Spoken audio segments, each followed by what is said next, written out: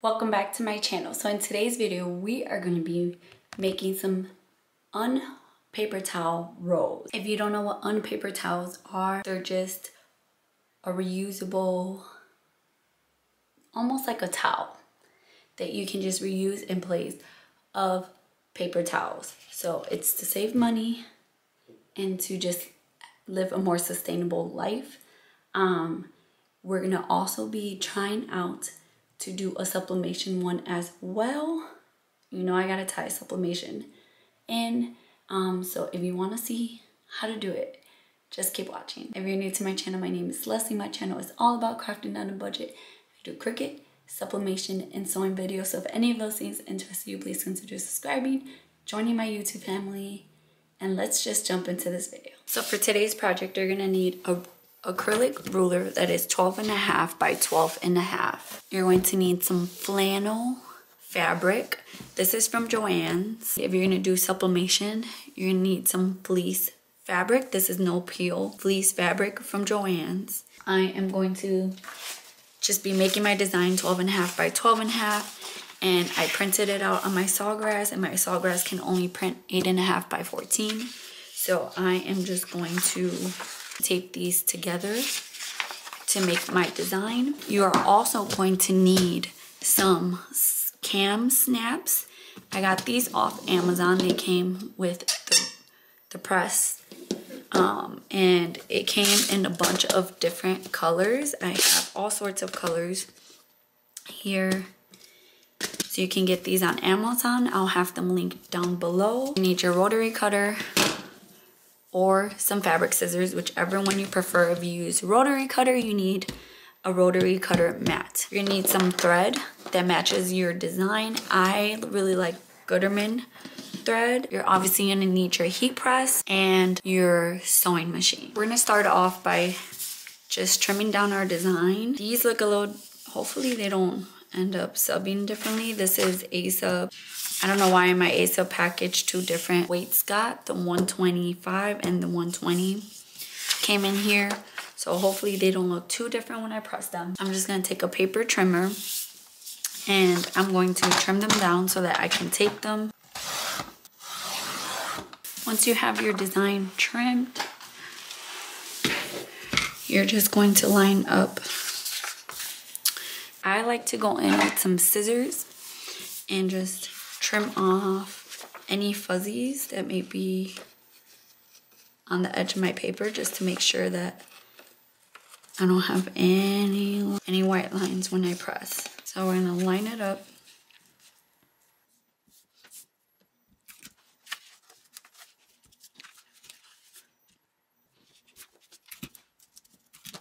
So once you have your design all lined up and taped on the back along that seam, we're going to take our fabric and we are going to lint roll it.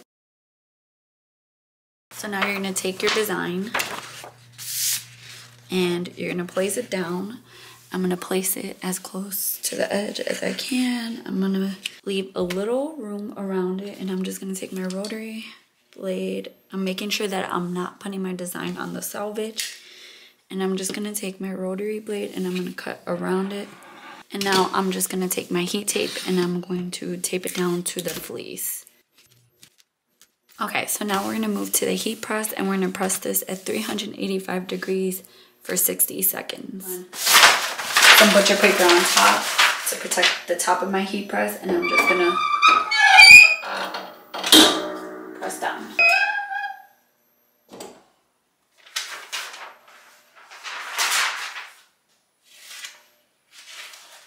So this is how it looks now. You can't even tell where the paper was, only a little bit by like the pressure. But other than that, just one seamless design. So we're gonna put this to the side for now. We're gonna work on cutting our fabric to the size that we need it. So we're gonna take our 12 and a half by 12.5 ruler, and we're gonna use that to cut through this. You can cut through as many layers as you feel like comfortable with. I think I'm only gonna cut through 2 layers at a time. So we got our fabric. We're gonna take our ruler and we're gonna put it down I'm gonna bring it as close to the selvage in the corner as I can get to. I'm gonna take my rotary cutter and I'm just going to cut this out. And with the size towel that I got, I should be able to make 6 out of that towel. So in there I have 2 12 by 12 pieces. You can make these whatever size you want. I'm just gonna do 12.5 by 12.5, so it'll be about 12.25 with the seam allowance and all that. So I'm just going to cut 12 of these. And if you want, you can take your fabric and you can double fold it. Take your ruler, make sure that you can fit it, and then you can get 4, but you have to make sure that you have your rotary blade is sharp enough. So now with folding it like that, I have 4 of them now. So I'm just gonna cut the rest of these. Now we're just gonna get our towels and we're gonna start cutting these up. So these I will not cut in 2 layers because this is pretty thick. And that's gonna be really hard to cut in multiple layers with your rotary cutter. So I'm gonna do 1 by 1. I'm not gonna use this part right here with the design. So I'm just gonna leave that to the side. I mean, you can if you want, but I'm not going to. I'm gonna take my ruler, I'm gonna line it up with the bottom before reaching the bias binding that is right there. And I'm just gonna take my rotary cutter and I'm gonna just press a little hard, but not too hard. And it should cut. When you're done, you're gonna have this. Man, these are really nice. These are Target towels and they're like thick, like nice, thick, and absorbent. Wow, I need to give myself some of these towels. So I'm gonna cut 11 more of these. Okay, so for this part, we're gonna need our walking foot because we are going through a lot of layers. You're gonna need some corresponding thread in your bobbin and on your thread spool. Make sure that you leave an opening, and because this is so many layers, you know, we're doing about, I would say about this much, so that you can get all those layers in. So just wanted to remind you about that. I'm gonna do it with my fleece on the bottom so that my terry cloth doesn't get stuck in my machine. But I do have my markings in the bottom, so I'm just going to be paying attention to those markings of where I wanted to start. I'm going to take out my pin and I'm going to just lower my presser foot. I think I'm going to come out a little bit more this way. Lower my presser foot. I think I'm going to increase my stitch length a little bit. I think I'm going to do 4.5 by maybe 3, just so that it doesn't skip as much. I'm gonna back stitch, make sure I back stitch when I start. Make sure you take out your pins when you get to it. Make sure you're paying attention to your corner. And when you're about, we're doing this at 1/4 seam allowance. So when you're about 1/4 from your corner, make sure you stop the machine.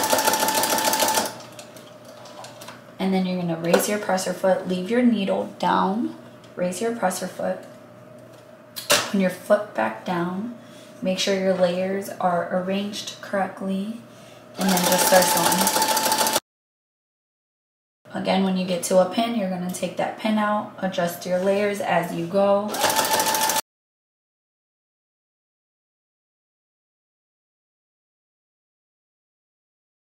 And you can put your hand in the back to kind of help you guide it.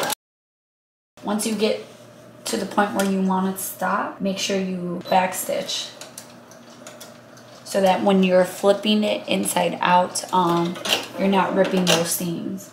So now we're gonna want to trim all around that seam allowance, and in the corners just make sure that you get as close as you possibly can. You can use pinking shears or you can use fabric scissors, whatever you would like. Just make sure you don't clip the stitches that you just did. Make sure that you do not trim your opening. Don't trim where you have that opening. So I'm just gonna take my scissors when I get close to that opening and then where this other side is, I'm just clipping down, and then so that I have room to go this way. So now that we have all of our edges trimmed, we're gonna flip it inside out, go through that opening. We're gonna stick our hand to the furthest corner, and we're gonna bring that in. You wanna be gentle with this. You don't want your stitches to kind of rip out. And then you're gonna use a tool like a chopstick or something like that, and you're gonna stick it in and be very gentle. You don't want to rip those stitches out, and you're just poking out your corner like that. Now it should be looking like this, and now what we're gonna do is we're gonna take that and we're gonna use our fingers and we're gonna kind of fold that inside.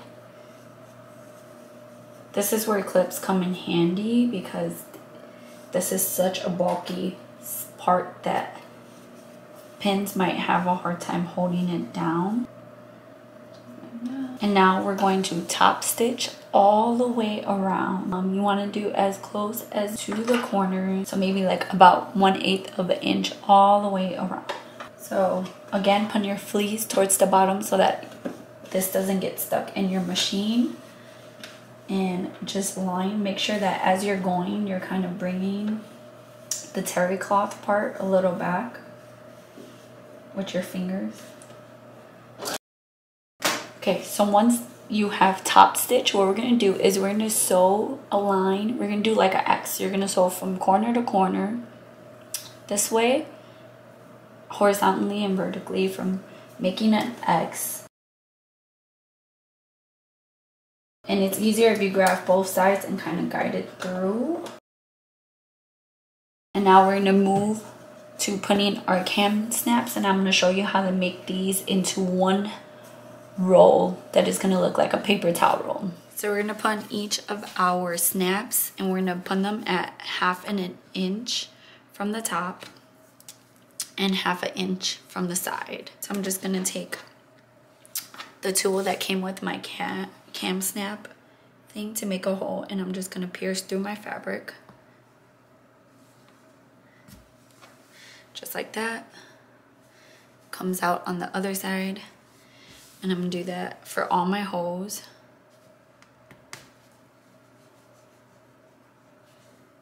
We're gonna put our caps on the right side here, put them on top. So we got it through. Now we're gonna take 2 of these, the male ones. We're gonna take 2 of the male ones, and we're gonna stick that through. You wanna make sure that you got that snap on there really good. Now we're gonna take the tool that came with our snap cap, with our cam snaps. I don't know why I keep calling it that. And we're gonna put that through. And then we're gonna press it really, really hard, like as hard as it goes. And that's going to flatten that pointing part that you saw, this pointy part. So again, you're gonna put it in through there, through your hole. Make sure it comes to the other side. Kind of push some of that terry cloth out of the way. Just like that. Take your male part and put it in. And then press down as hard as it will go. All the way. And there's your snap. So now we have 2 of our snaps on. So we're just gonna do the next one just like that. We're just gonna do the male parts first. So we're just gonna grab all of our towels, and we're gonna do exactly the same, just on the right side, putting all of the male parts, which are the studs. We're gonna put all of those on them. Okay, so now that we have all of our caps and studs on the right side, we're gonna go to our left side. And these we're gonna do a little bit different. So you're still gonna measure the 1/2 inch down and 1/2 inch from the side to make your hole. And once you have your hole, we're gonna do this a little different. We're gonna flip it over, and you're gonna face the terry cloth way instead. You're gonna take the pointy part And we're gonna stick that through where we made our hole. Again, you're gonna push it down to get anything out of the way. You're gonna take the female part, which looks like this. You're gonna take that part and you're gonna put it on top, hold it, take your pliers and slide it in there. And then you're gonna press down just like you did for the other ones, all the way down. Just like that. You're gonna do that for all of your pieces. So you should have the solid piece on one side, 2 of them on one side, and then the female parts on the 2 other sides. And you can just check them, snap them to make sure they're going to be able to snap. If you don't press your pliers down all the way, it's not gonna allow fully smash that middle part, and it's not gonna allow it to close and snap. So I'm gonna go back and trim any threads that I haven't already. And then I'm also going to go back and I serged some of mine. So I need to go in and get rid of serger tails. This is what my serger tails look like. So there's 2 ways you can get rid of your serger tails. You can use some tapestry needles, these needles that look like this. I have a set that comes in a bunch of different sizes. You can use that and a needle threader, and you're gonna thread those tails through there. So I'm gonna show you how to do that. So basically what I'm gonna do is I'm gonna take this tapestry needle, I'm gonna put it in through my seams.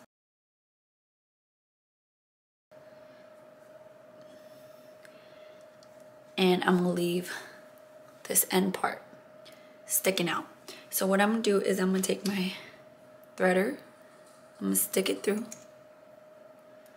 grab that serger tail and just bring it through, pull the rest through with my fingers, and then I'm gonna pull the needle through and then just pull like that to make sure it's all the way through. Once it's through, I'm gonna take my scissors and I'm gonna just clip it, and then I'm gonna take this fray check and I'm just gonna put a few drops right there, and that's it.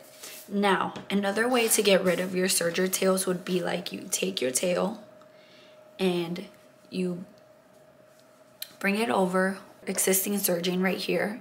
You're gonna bring it over and you're gonna take it over to your sewing machine and you're gonna do some small zigzags across, and that's going to secure it there, and then you can just clip it. So I'm going to get rid of all my serger tails. So I'm gonna lint roll all of these and get rid of all my serger tails, and then I'll be back to show you how to roll it up to look like a paper towel roll. Now that we've cut all our serger tails, we've lint rolled all of our paper towels, we're gonna start putting them together. I'm doing 2 rows, so each one's about 6 of these. It's my beautiful sublimation one. I love how that one looks.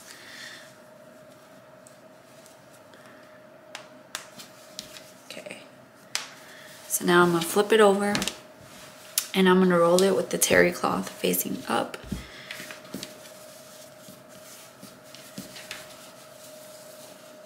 Making sure that when I reach the end of one, I bring the other one forward.